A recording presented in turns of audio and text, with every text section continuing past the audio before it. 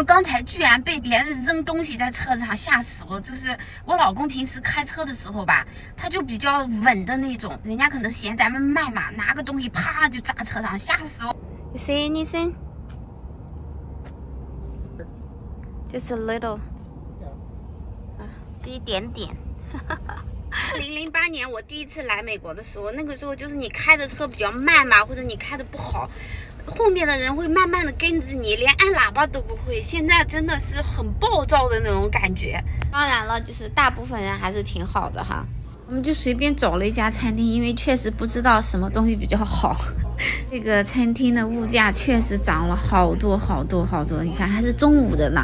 美国吃饭的话，就是中午的便宜，晚上贵。他们家最好的就是这个biscuit， 我们决定不要吃太油腻的东西，然后点的沙拉，然后这个是龙虾披萨吧，好吃吗？这个是海鲜汤，感觉里面没不知道，反正我觉得一般般。反正我最后我的没有动，还有就剩这么多在里面呢。Get another biscuit.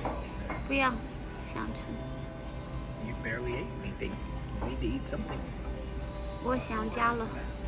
一个人点了那一点点东西，花了52美元，就是物价确实涨了很多很多。现在有很多餐厅，就你走进去，他会直接告诉你我们要收18%的小费，但我老公今天是给了20%。我们决定来商场里逛一逛，这太不像奥兰多了，就是实体不好干呀。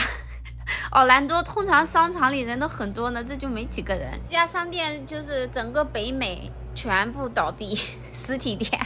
我前几天已经来他家买过好多东西，今天再看看没啥了。这家店的衣服我还挺喜欢的，觉得好可惜。他们家基本上我能穿的款我都买了，身上这一件也是，因为打折就比较划算。我的天呐，你看这个 BCBG 挺大的一个牌子，还剩几件衣服，这摆的都是其他牌子的衣服，实体太难了。他们家也是整个美国的实体店全部关店了，我们就瞎逛一逛哈，姐妹们。今天视频就到这，拜拜。